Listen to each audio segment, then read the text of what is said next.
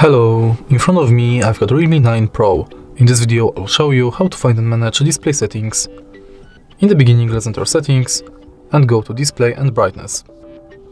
As you can see right here, we've got all settings for our display. Let's start with the top of the list, where you can change between light and dark mode, enable or disable auto switch, between sunset to sunrise or custom. Then we can change brightness level, enable or disable auto brightness, change screen color mode between vivid, natural, and screen color temperature between warm and cool.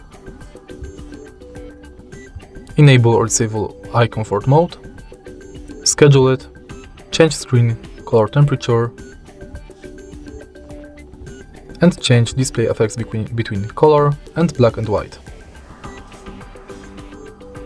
Then we can enter video color enhancer, we can enable it or disable it, enable or disable auto rotate screen, change auto screen off between 15 seconds and 30 minutes,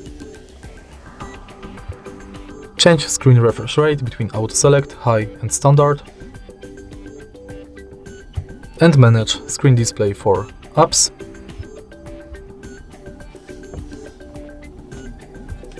and full screen display by apps. And that's it. If you find this video helpful, please leave a like, comment and subscribe.